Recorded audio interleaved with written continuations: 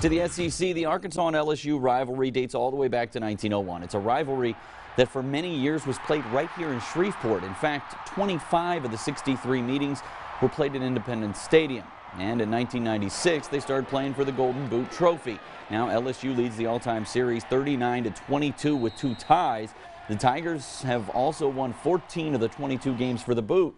That's something that first-year Arkansas coach Chad Morris wants to change. Obviously, if they name a trophy after a game, it means a lot. And I know that there's been some great games and great battles. And what you do in the moment that you're wearing it is going to define your legacy. And part of that legacy is playing for the Boot and being able to stand up and battle for that. And it represents so many households.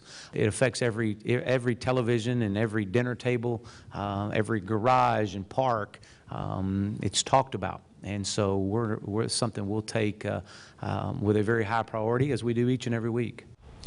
The Hogs and Tigers will play for the Boot once again this season on November 10th up in Fayetteville. It'll be Chad Morris's first chance to win that Golden Boot Trophy. Now, football